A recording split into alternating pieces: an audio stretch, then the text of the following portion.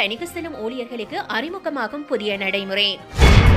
விடுதலை புலிகளிடம் காணப்பட்ட மனிதாபிமானம் எதிர்க்கட்சிகளிடம் இல்லை.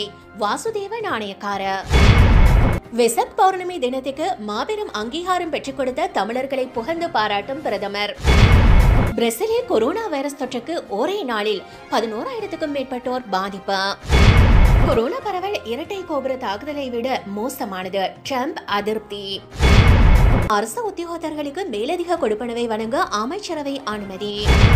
பிரித்தானியாவில் கொரோனா தொற்று வேளையில் குழந்தைகளை வாட்டும் மற்றும் ஒரு தொற்று. விஷவாயு கசிந்தது. அடுத்தடுத்து மயங்கி விடும் மக்கள். பரபரப்பை ஏற்படுத்திய சம்பவம். ஆட்குறைப்பு சம்பள குறைப்பு மேற்கொள்ள இடமளிக்கப்பட மாட்டாது. அனுசரணை மற்றும் சூரஜ் வானகரில் அத்தியாவசிய உணவுப் பொருட்களை மலிவு விலையை பெற்றுக் கொள்ள அரசு மற்றும் தனியார் நிறுவனங்கள் வழங்கிய பணியாளர்களின் பெயர்களின் பட்டியலுக்கு அமைய ரயில்வே திணைக்களம் வெளியிட்டுள்ள குறுந்தகவலின் உள்ளவர்கள் மாத்திரமே ரயிலில் பயணிக்க முடியும் என அறிவிக்கப்பட்டுள்ளது. ரயில்வே கட்டுப்பாட்டாளர் திலந்த பெர்னாண்டோ இந்த தகவலை வெளியிட்டுள்ளார். எதிர்வரும் 11ஆம் தேதி நாட்டு மக்களின் வாழ்க்கை வளமைக்கு திரும்பும் என எதிர்பார்க்கப்படுகின்றது. அத்தியாவசிய அலுவலக கடமைகளை தொடங்கும் போது ஊழியர்களின் போக்குவரத்தினை எளிதாக்குவதற்கு தேவையான வகையில் அலுவலக ரயில்களை பயன்படுத்த அனைத்து ஏற்பாடுகளும் செய்யப்பட்டுள்ளன. ரயில்களில் பயணிக்கும் பயணிகளுக்கு 10 முக்கியமான ஆலோசனைகள் குறிப்புகள் வழங்கப்பட்டுள்ளது. இந்நிலையில் இதற்கு இணங்காத பயணிகள் தொடர்பில் நடவடிக்கைகள் எடுக்க போலீசார், ராணுவம் மற்றும் ரயில்வே பாதுகாப்பு படைகள் எச்சரிக்கையுடன் இருப்பதாக ரயில்வே கட்டுப்பாட்டாளர் திலந்த பெர்னாண்டோ மேலும் குறிப்பிட்டார். சுனாமியால் இலங்கை பாதிக்கப்பட்டிருந்த போது விடுதலை புலிகளில் எவ்வித தாக்குதல் நடவடிக்கைகளையும் மேற்கொள்ளவில்லை என முன்னாள் நாடாளுமன்ற உறுப்பினர் வாசுதேவ நாணயக்கார தெரிவித்துள்ளார். இந்நிலையில் கொரோனா வைரஸ் தொற்றுக்கு நாடு முகம் கொடுத்துள்ள நிலையில் எதிர்க்கட்சிகள் அரசியல் லாபம் ஈட்ட முற்படுவதாக அவர் குற்றம் சுமத்தியுள்ளார்.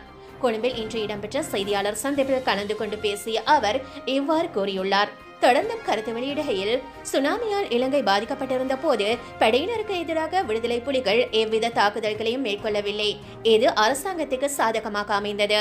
இந்நிலையில் கொரோனா வைரஸ் தொற்றினால் நாட்டு மக்கள் பாதிக்கப்பட்டுள்ள நிலையில் அவர்களுக்காக அரசாங்கம் பல்வேறு திட்டங்களை மேற்கொண்டு வருகின்றது. எனினும் இந்த திட்டங்களை விமர்சித்து எதிர்க்கட்சிகள் அரசியல் லாபம் ஈட்ட முயற்சிக்கின்றன. இதனிடையே நாடாளுமன்ற தேர்தல் குறித்து தேர்தல்கள் ஆணைக்குழுவுக்கு அரசாங்கம் எவ்வித அழுத்தங்களையும் பிரயோகிக்கவில்லை. ஜூன் மாதம் 20ஆம் தேதி தேர்தல் இடம்பெறுமா என்பது தொடர்பில் ஆராய்வதற்கு குழு ஒன்று நியமிக்கப்பட்டுள்ளது. அந்த குழு சுகாதாரத்துறை அதிகாரிகளுடன் கலந்துரையாட உள்ளதாக அவர் மேலும் குறிப்பிட்டுள்ளார்.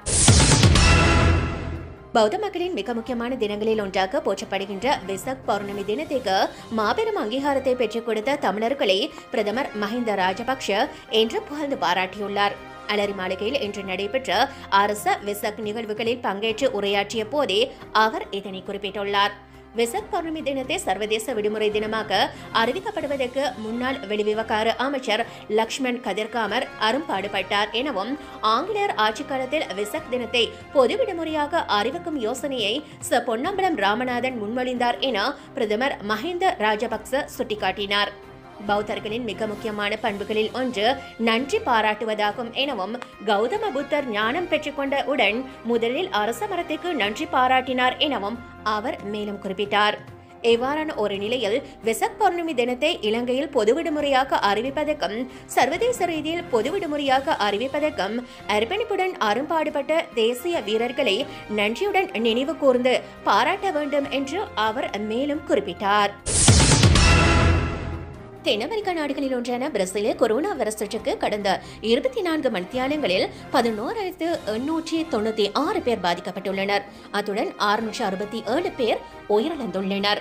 இதன் மூலம் பாதிக்கப்பட்டவர்களின் மொத்த எண்ணிக்கை 79,361 உயர்வடைந்துள்ளது. மேலும் உயிரிழந்தவர்களின் மொத்த எண்ணிக்கை 5,511 உயர்வடைந்துள்ளது.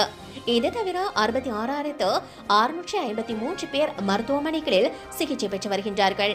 இதில் 8,318 பேரின் நிலைமை கவலைக்கிடமாக உள்ளது. குறிப்பாக 51,370 பேர் கொரோனா வைரஸ் தொற்றிலிருந்து பூரண குணமடைந்து வீடு திரும்பியுள்ளனர்.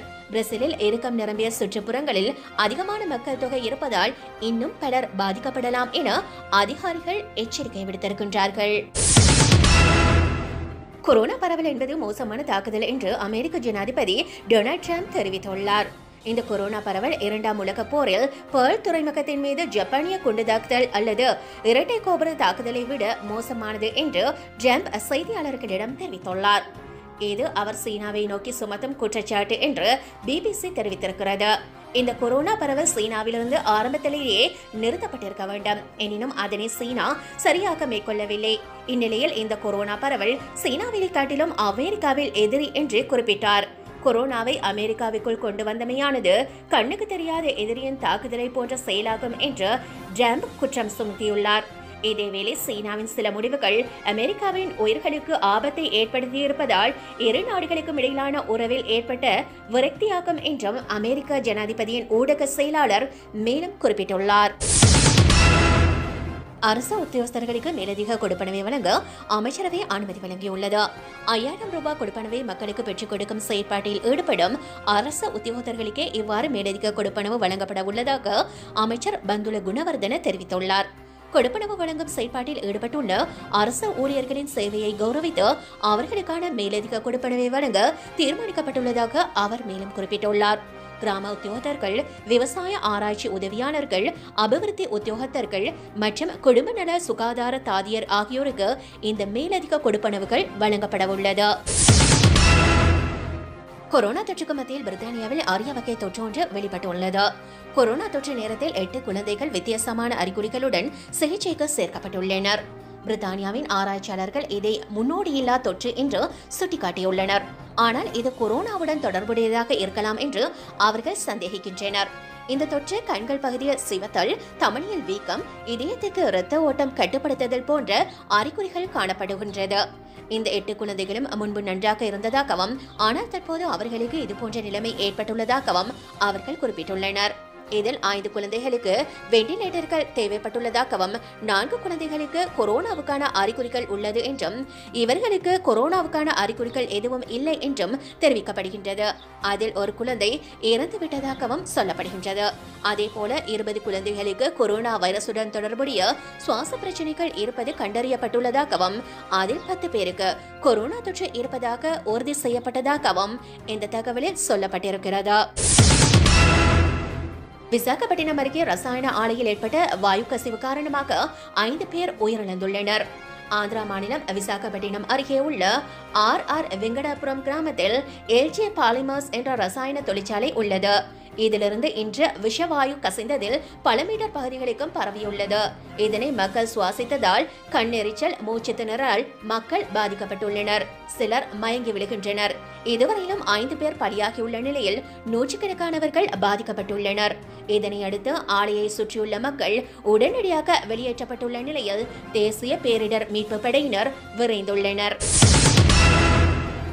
நாட்டில் தற்போதைய பொருளாதார சூழ்நிலையிலும் பணியாளர்களை பணியிலிருந்து நீக்குதல் மற்றும் சம்பள குறைப்பு மேற்கொள்ளல் என்பவற்றுக்கு அனுமதி அளிக்கக்கூடாது என தொழில் அமைச்சின் செயலாளர் சரத் அபே குணவர்தன தெரிவித்துள்ளார். பொருளாதார பிரச்சினைகளுக்கு தீர்வு காணும் நோக்கில் முத்தரப்பு குழு ஒன்று நியமிக்கப்பட்டுள்ளது என்றும் அவர் மேலும் குறிப்பிட்டுள்ளார். தொழிற்சங்கங்கள், தொழில்துறையினர் மற்றும் தொழில் திணைக்களம் ஆகிய 3 தரப்புகளும் இணைந்து இந்த குழு உருவாக்கப்பட்டுள்ளது. அநேக நிறுவனங்களுக்கு நட்டம் ஏற்பட்டுள்ள போதிலும் பணியாளர்களுக்கு அநீதி இழைக்கப்படுவதற்கு இடமளிக்கப்பட முடியாது என சரத் அபே குணவர்தன மேலும் குறிப்பிட்டுள்ளார். இந்த குழுவின் தலைவராக தொழில் அமைச்சர் கடமையாற்றுவதுடன் குழுவின் பரிந்துரைகள் விரைவில் ஜனாதிபதியிடம் ஒப்படைக்கப்பட உள்ளது.